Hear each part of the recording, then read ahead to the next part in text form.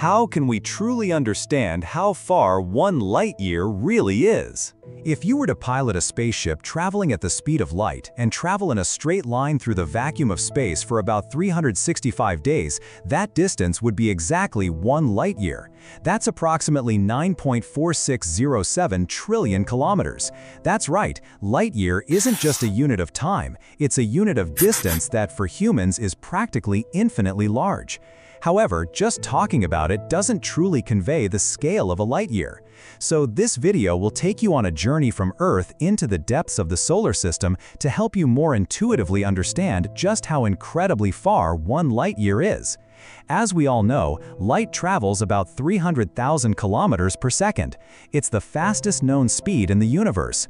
This means that if you were on a spaceship traveling at the speed of light, you could circle Earth 7.5 times in just 1 second.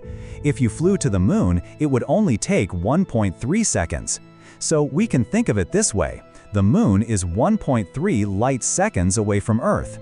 Mars is between 55 million and 400 million kilometers from Earth. This incredibly vast distance means all Mars probes have to drift through space for a very long time to reach it.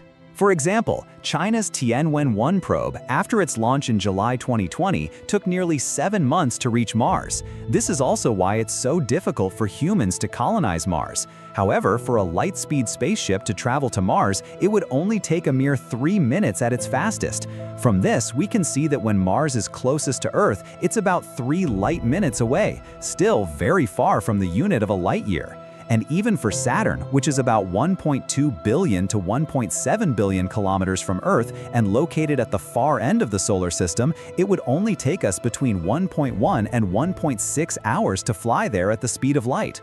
Therefore, Saturn is only about 1.4 light hours away from Earth. Yet, the Cassini-Huygens probe, launched in October 1997, took almost 7 years to reach Saturn. It's not hard to imagine that for humans, even a light hour seems so incredibly distant.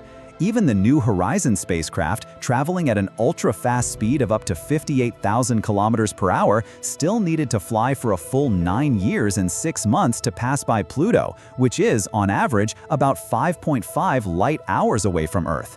However, if you truly want to grasp how far 1 light year is, the answer might lie with Voyager 1. This is the farthest human-made spacecraft to ever fly from Earth. Launched in 1977, after completing its mission to explore multiple planets, Voyager 1 is headed in the general direction of the constellation Ophiuchus. Currently, its speed has reached over 61,000 kilometers per hour.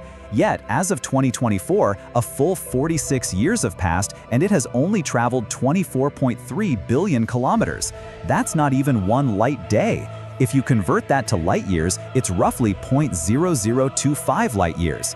This means that Voyager 1, representing the highest speed of human-made spacecraft today, would still need to spend a full 17,600 years or more to cross the distance of 1 light year.